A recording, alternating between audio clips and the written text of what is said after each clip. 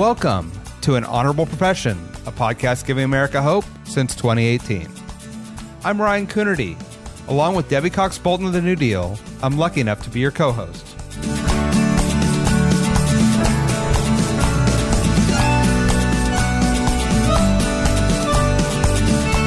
An Honorable Profession is a New Deal Leaders podcast. The New Deal is an organization that supports the next generation of American leaders. From attorneys generals to state senators to mayors to school board members, these are the people that are pushing policies and politics that will respond to climate change, rebuild our economy, address racial injustice, and restore our democracy. These are incredibly talented people who have dedicated themselves to public service when their country and their communities needed it the most. Check out newdealleaders.org to see what I'm talking about. I'm your co-host, Debbie Cox Bultan. In this special episode, I speak with Tara McGowan, founder and publisher of Courier. Tara is a former journalist and political strategist who spent years working with national Democratic groups on digital advertising and marketing. Her passion for local journalism and democracy led her to founding Courier, a civic media company and largest left-leaning local network in the country, with newsrooms in 9, soon to be 11, battleground states. Tara and I talked about Courier's work, the rapidly changing media landscape, media's role in the rise of extremism, and how to effectively combat dis and misinformation. I hope you enjoy it, and I hope you share it with your friends and colleagues. Thanks. All right, Tara McGowan, welcome to An Honorable Profession. Thank you so much for having me, Debbie. I'm excited to be here. I am so excited that you are here, and I have so much to talk to you about in a short amount of time. So I'm just going to dive in. I have people that I know are looking forward to this one. You know, we talk so much to elected officials and about public service, and I love doing that. But you're special. We're going to talk about local media and journalism, and it's such a huge topic. So we'll try to get to a little bit. But as I said in the intro, you are the founder and publisher of Courier Newsroom. So maybe let's just start with the basics, which is what is Courier and why did you do this? Yeah, sure. So I originally started my career in journalism. I went to journalism school and I was a reporter in broadcast and long-form journalism for a little bit. And I got the political bug covering the 2008 presidential election and made a pivot into politics at that point, into Democratic politics. And I had a really interesting, very exciting, unplanned trajectory as a digital strategist, quote unquote, in progressive politics, really starting with storytelling that, came out of my journalism roots and then moved into more understanding how the new social media platforms, newer at the time, of course, were really revolutionizing communications and voter contact. And so I got into that world a little bit of distribution. How do we actually get messages across to voters where they are as the media ecosystem was shifting so dramatically? And I ended up running some of the largest digital advertising programs on the left, including a $100 million effort to defeat Donald Trump in 2020. And something that I became really, really focused on during all of that work was this growing segment of our population in America that I refer to as passive news consumers, which are actually just most Americans today, but people who are not very politically engaged. Maybe they vote in presidential elections once in a while, but they don't vote frequently, or they don't vote at all. And yet they do share very popular values, but they don't proactively look for political news or information. They get their information for free by passively scrolling their social media news feeds, their inboxes, and talking to their friends and neighbors. And this population continues to grow because our media ecosystem has changed. The rise of social media and big tech really cannibalized the advertising industry that made journalism possible in America, local and national journalism. And now news sources really rely on paywalls and paying consumers to stay afloat. And what that means is that they are not informing a growing segment of the population that's not used to paying for news and isn't going to pay for news. And because so much information is free, and of course, a lot of that information is not good information or verifiable information, that has really created a really big information crisis in America. That's where we see the rise of disinformation and misinformation and, just more really, really salacious content and dangerous propaganda that isn't regulated. So a very long way of getting back to how I started Courier. I had run, what I believe to be really effective, test-driven, successful digital advertising programs. But I was very frustrated that we were only communicating to this population that shared our progressive values in the lead up to the election with information about where and how to vote. And we weren't building relationships with them. And they were getting an increasing amount of really bad information that was either pushing them out of the process or really defining Democrats and progressive causes and the progressive movement in disingenuous and false ways. And advertising was not enough to compete with that. We needed to figure out how to really build trust with these Americans who do want universal access to abortion and want to see action on climate change. They believe in science. They want LGBTQ plus rights and racial and social justice, but they wouldn't probably call themselves a Democrat. And they increasingly didn't have access to good local or national information that helped them engage civically. So all of that is to say, when I was really doing some soul searching in this work in the lead up to 2020, I really felt that the solution was that we needed to build progressive media in America that was not an equal counterweight to the horrific partisan news we see on the right, much of which is about disinformation, is about sowing hate and division, but actually was true to our values, was factual, was ethical and moral, but also, very transparent about our values. And also in this moment we're in this country, unabashed and unapologetic about calling out extremism on the other side. And so I worked really hard to convince some of the donors and backers of my advertising work to take a real risk and start a local news network. And we founded Courier in 2019. So we turned 4 years old this spring, and we have newsrooms in 8 states and actually just recently launched our 9th in Nevada and are going to have our 10th and 11th launching later this year in New Hampshire and Texas. That's amazing. I mean, and just to dig into that last piece, you've said it, there's a lot to unpack there. There's so much exciting stuff happening that you just talked about, but you're picking these states where you feel there's the most or the biggest concentration of these passive news. Yes, we are in battleground states for the most part. Unfortunately, I don't think many folks in the political media would refer to Iowa or even maybe Florida as a battleground state any longer. They are in our network, but Courier's model really can and should be everywhere. Of course, we're beholden to where we can get resources. And I started Courier in the lead up to 2020. So of course, most of the resources I could raise were in the battleground states for 2020. And I'm really grateful they were, because we were on the ground in Arizona, which turned out to be one of the firewalls alongside Georgia in the 2020 race. But it is really driven by resources and where disinformation is most dangerous to our democracy, which is states that have an outsized influence on the future of our country because of the Electoral College. So it's just a fact. And so I really do believe that our model should be everywhere and could increase voter participation everywhere by reaching this population, especially in states that are redder, but do have growing diverse populations. And yet, we don't have unlimited resources. So we have to go where we're able to get funding. Yeah, it's an amazing model. And I love that you're really investing in journalists. You're investing in long form journalism. You're investing in actually telling people what's really happening, right? With an unbiased lens or grounded in facts. And I just think that that's actually you'd hope you wouldn't have to say something like, that's so refreshing. Like that should be what journalism is, but if that's so refreshing, right? I think you call it, what do you call it? Civic journalism, right? Which I really love that. That's right.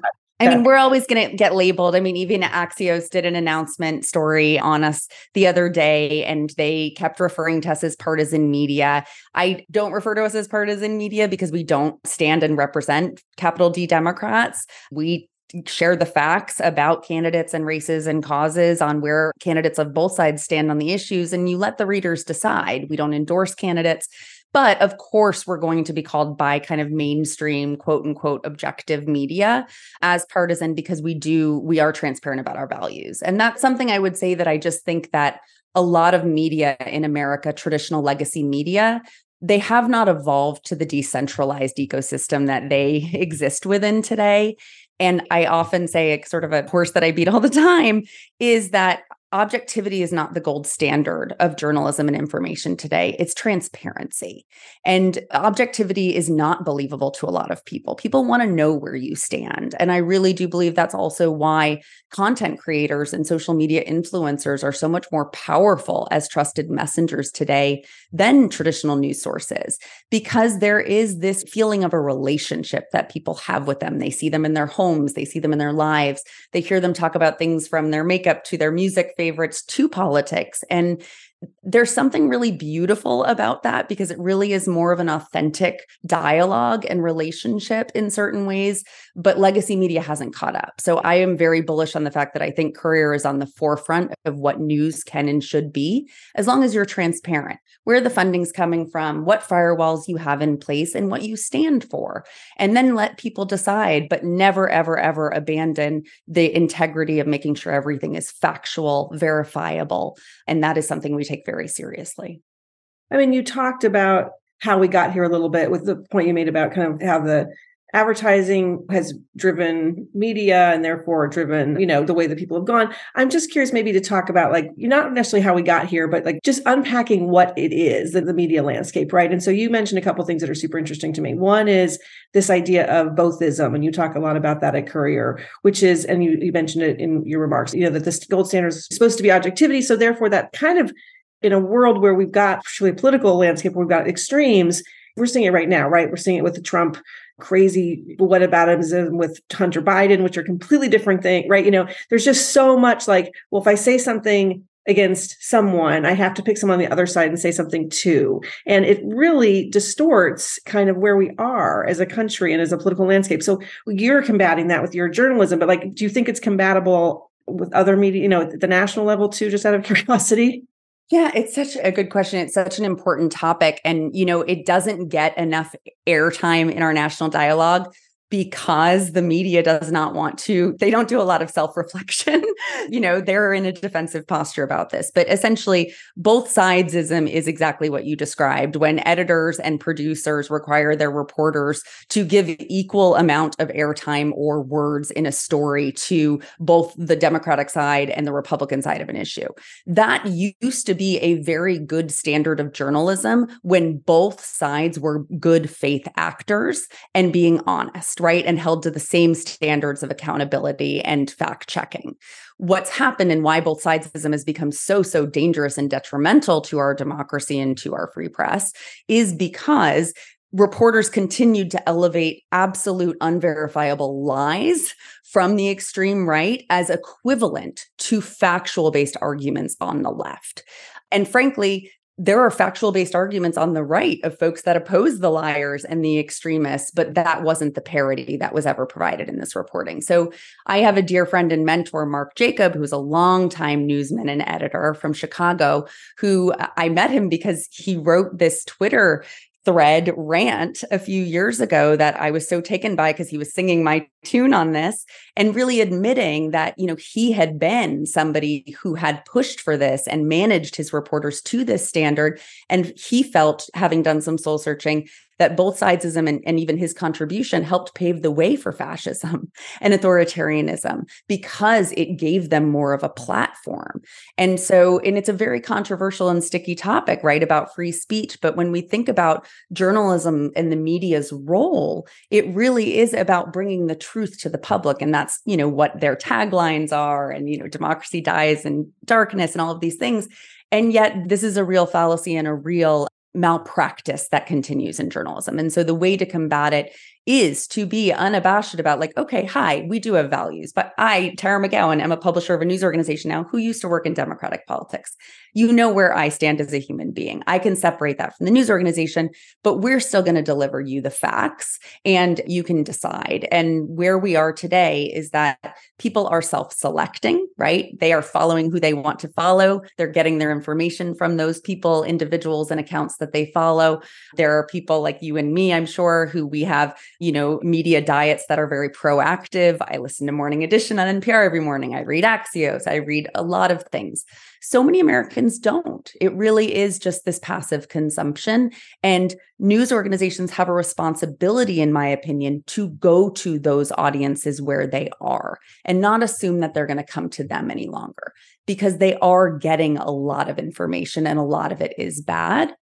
And the other thing I would say that news organizations of all sizes need to do a better job of is when they meet people on platforms where they are, like Instagram, TikTok, Facebook, Reddit, to produce reporting in a way that is accessible on those platforms, right? So you actually need to be personality driven on TikTok. So let the reporters be part of the story. And that requires an abandonment, in my opinion, of this kind of objectivity, non-biased lens, because we all come to this work with experiences, life experiences, backgrounds. And if we just share more of that, we can establish trust with audiences and then become the real vehicles for getting that information to them because you've established that trust.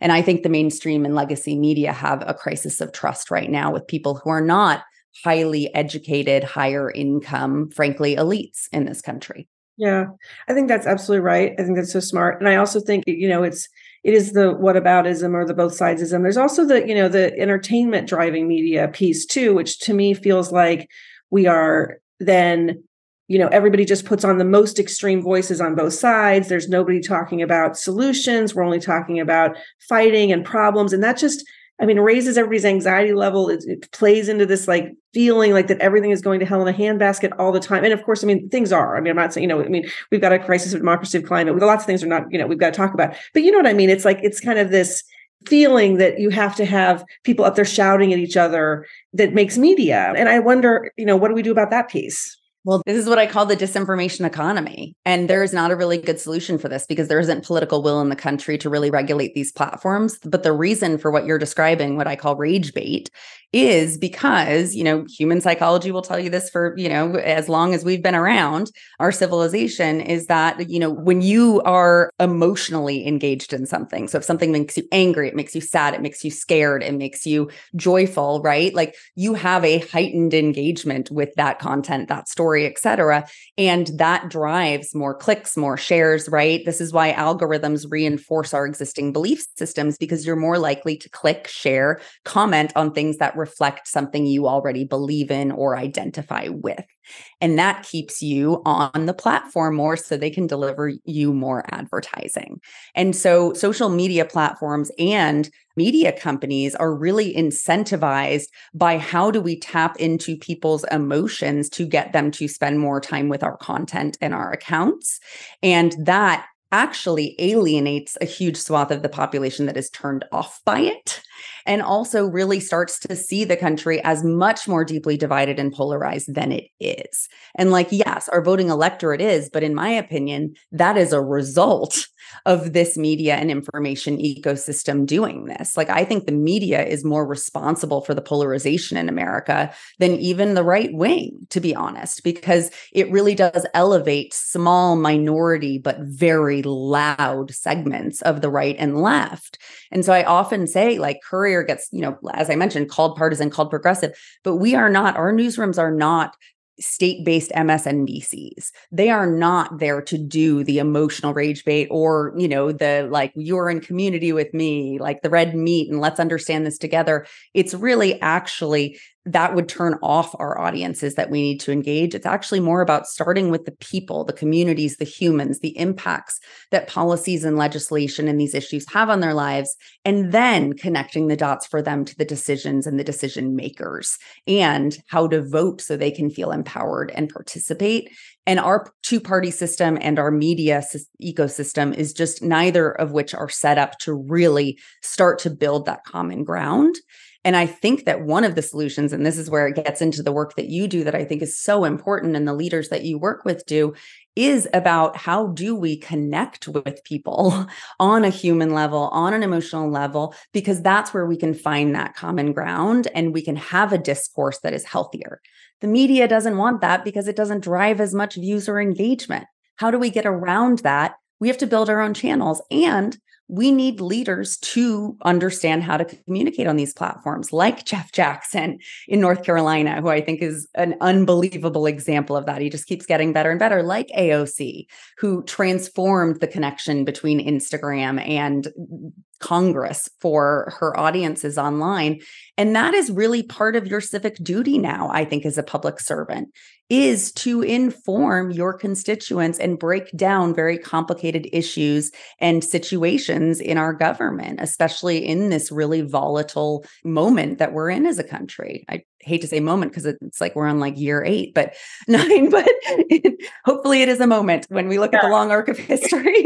Right. I think that's a really important point. And there's also, I don't want to be in the weeds too much about this, but I was fascinated. I think Jacobs may have done a piece on this for you. So maybe that's where I saw it, but about, even just the words that matter so much. I was looking down because I was trying to remember what it was, but like, it was, when you're talking about somebody adamantly denying something, I think that was talking about the Brett Kavanaugh story potentially, right? So this person said something and even the little words that you use are so subtle, right? But are so leading, I guess is the right word. And so, bring your journalists on. Is that deliberate in how you even, not just what stories you pick to cover, but how you pick to cover them?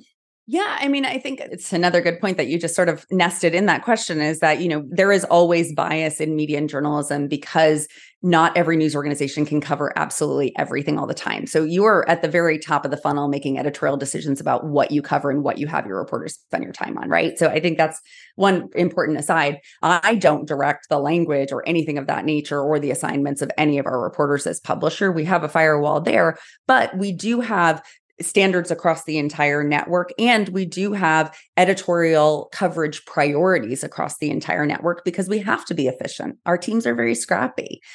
I'm very proud that our newsrooms have 5 full-time reporters and editors in each of our states on the ground. That's more than a lot of news organizations in this country today, unfortunately, but it's still not enough to cover every issue and cover it well, and especially cover hyper-local issues like school boards and things that are so important and where, these real battles are taking place today and will continue.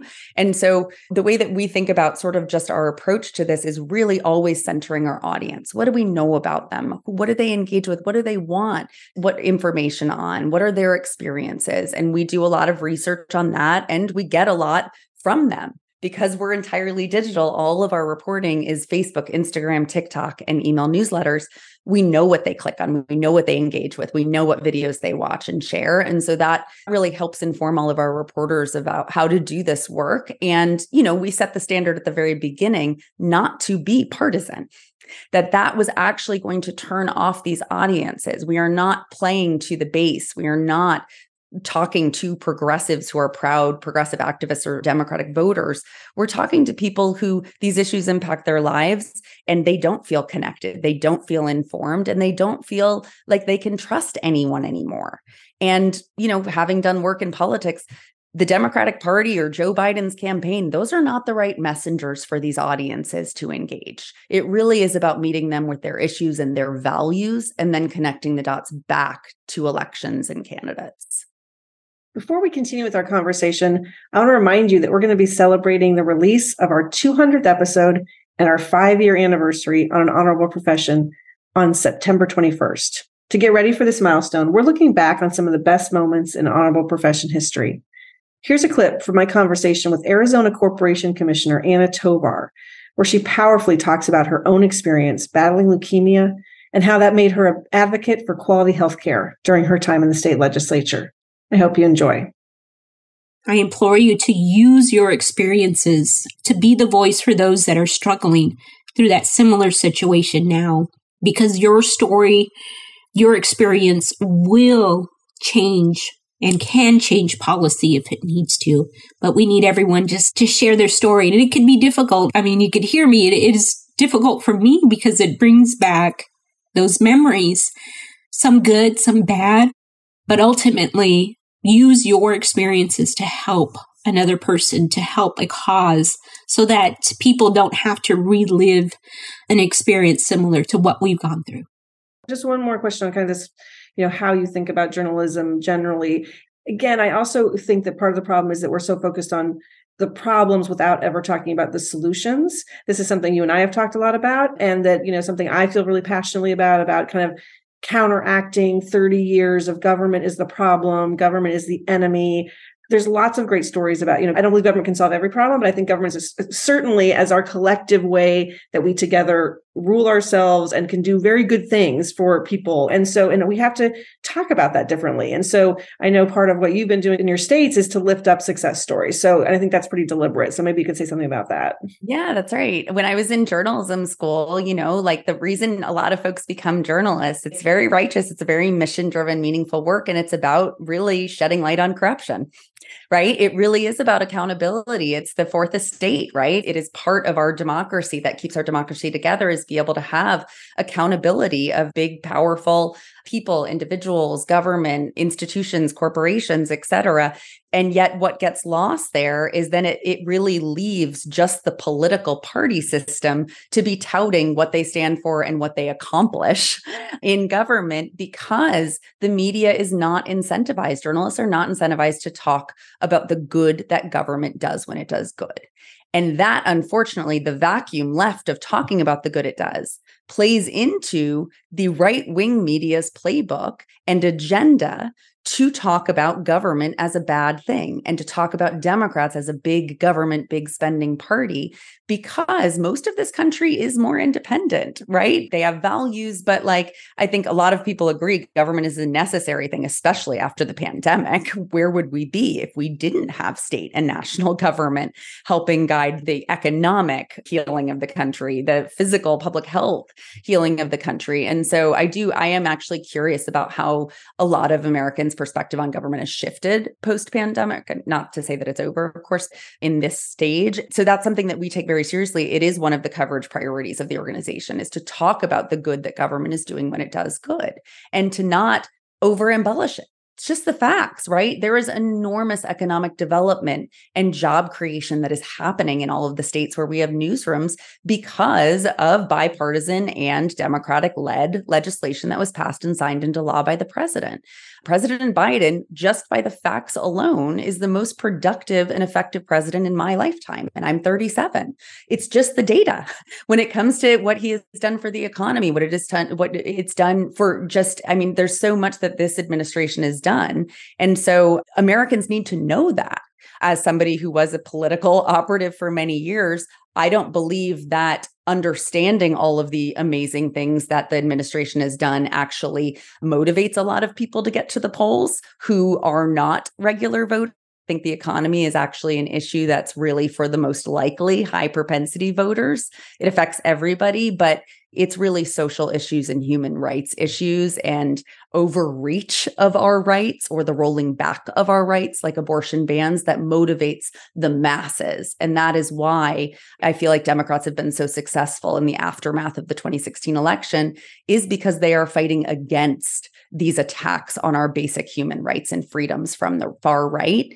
And it's more a referendum on the far right than, frankly, a celebration or an adoption or, sustainability of what the left has done. Both matter, and you have to cover both. But reporters are not generally incentivized to talk about it because it doesn't feel sexy and it doesn't create that emotional response that they're looking for. Yeah, I think that makes a lot of sense. Do you think that your model, both in terms of you're a nonprofit? We're a public benefit corporation. So we're a nonprofit for-profit company. And that's just so we can operate as a news organization like any news organization can. And yet our shareholders don't receive any financial return on their investment. It is a nonprofit enterprise, but technically a public benefit corporation vehicle. That's helpful. And I do know that there are other models out there, more nonprofit journalism, more like you're doing. So it's it feels a little Wild Westy, frankly, about kind of the new journalism media companies and organizations that are propping up.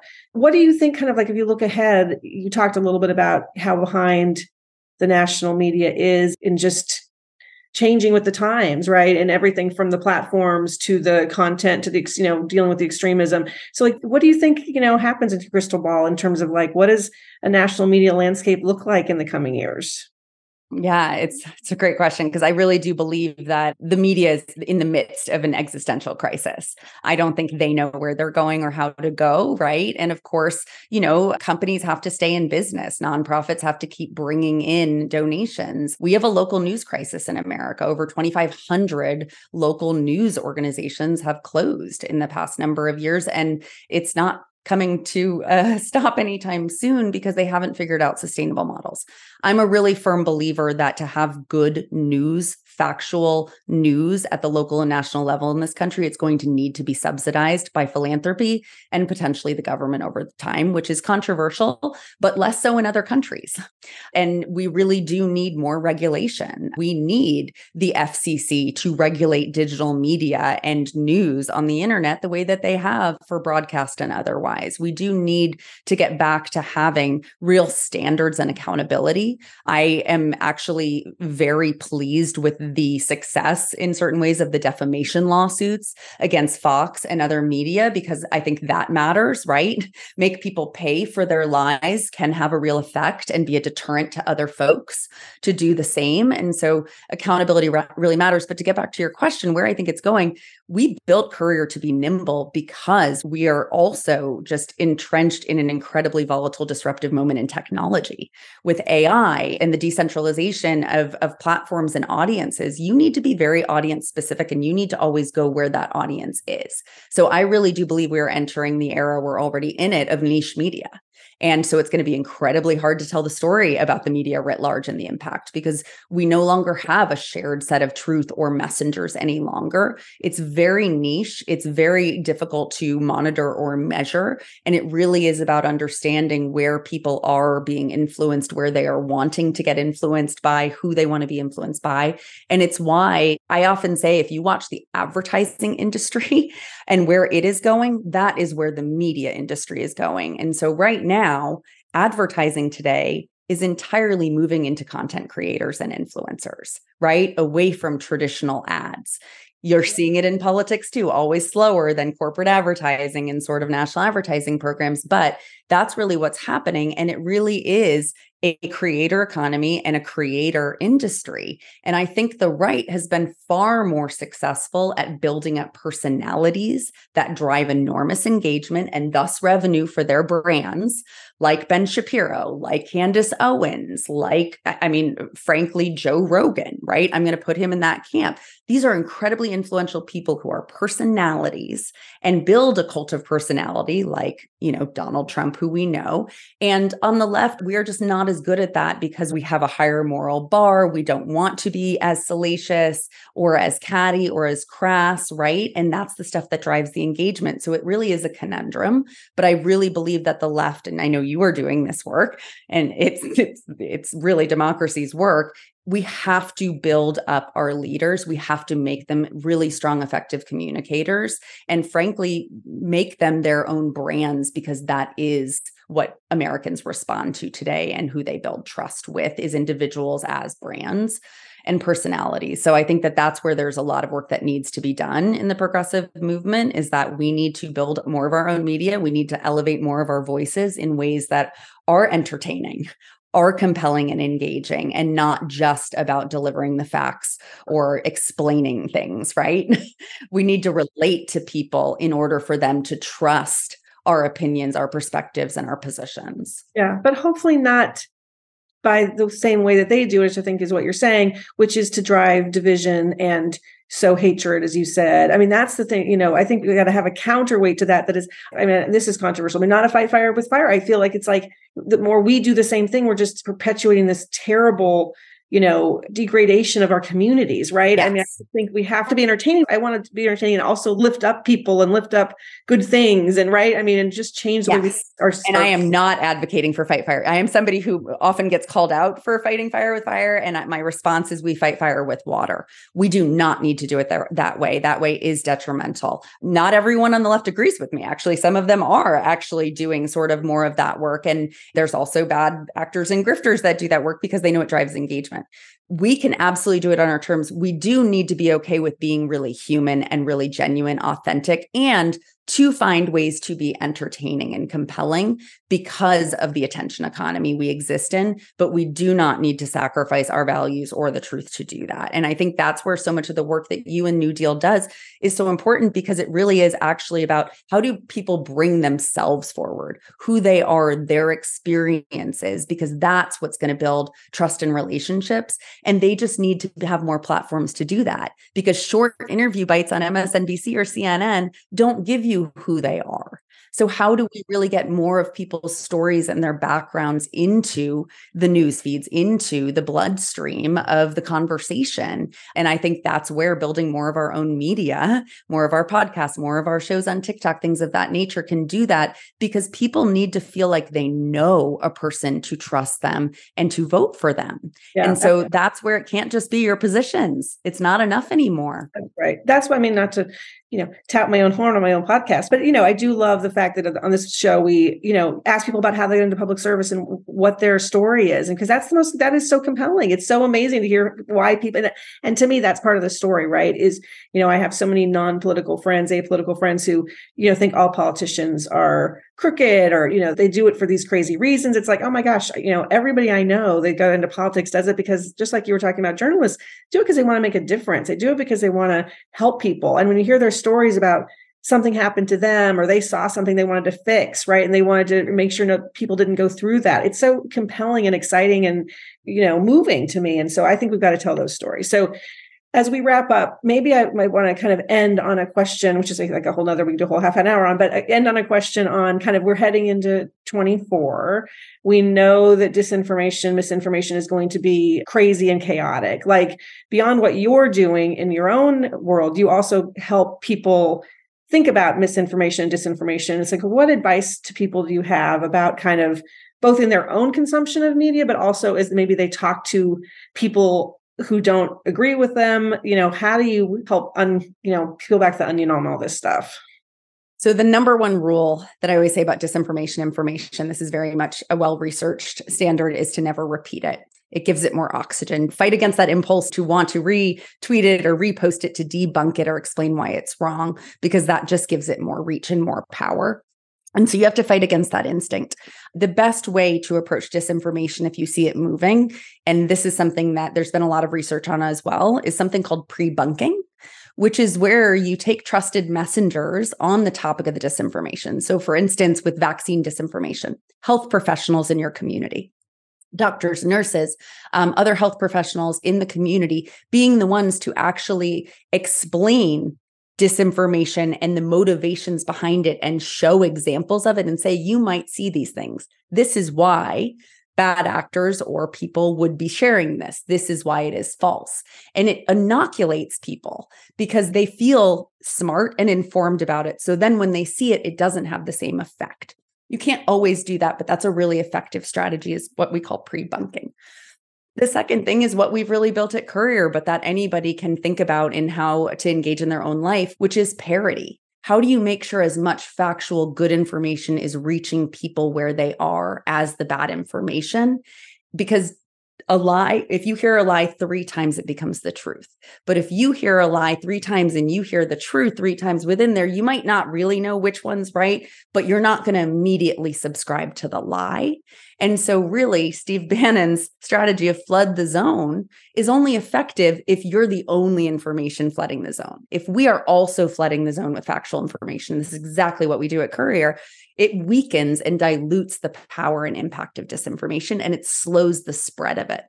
So it's very, there's no turnkey solution here. There's no silver bullet, but these are the ways that we actually can make sure that disinformation doesn't have the same effect. And then, of course, there's the higher bar, which is also effective, was defamation lawsuits and accountability, legal measures, because it really does deter people. And I think that has been, really effective in certain ways, especially in just the nation's understanding of who to trust and how information is verified or not.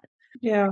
No, well, I think that's really smart and super helpful. Those are really tangible strategies people can employ. So thank you for that. Are there ways people can, I mean, I really think what you're doing is amazing. I mean, honestly, I think that it is so important. It's an all approach strategy. I think you're talking about what work we're doing with elected officials directly and policy, but the media landscape is the backdrop of our lives, right? It's the floor. So I think that it's such an important work. Are there ways people can help you that are listening that might want to know more? Absolutely. And back at you, I think your work is so important, Debbie. So folks can go to couriernewsroom.com to see where our newsrooms are, share them with their friends and family who live in our states, our 9 states, soon to be 11, because the more news and good information people share, local news is very trusted. Ours is very trustworthy. Our reporters are trustworthy. Filling their news feeds, you never know what impact you can have by just sharing a story on your Instagram story or on your Facebook page or your TikTok. It really does make a difference. So they can go to the website at courier.news on Instagram. We have a huge Instagram following and they can find the other newsrooms there. And certainly follow me on the platform formerly known as Twitter at Tara McGowan. But if they go to the site, they can sign up for our newsletters and stay engaged on the work that we're doing. But I am so grateful for our friendship, Debbie, and having been connected to you in the work that you're doing and being in this fight for a better, more progressive country with you. I cannot thank you enough for being here. This was a phenomenal conversation. I know our listeners are going to love it. So thank you so much. And thank you for all the work you're doing. We'll talk soon. Thank you, Debbie. Take care. An Honorable Profession is a New Deal Leaders podcast. Thanks to the team at NewDEAL for producing this episode. We encourage you to bring honor to public service, and because we keep things honorable, no tax dollars are used in the making of this podcast.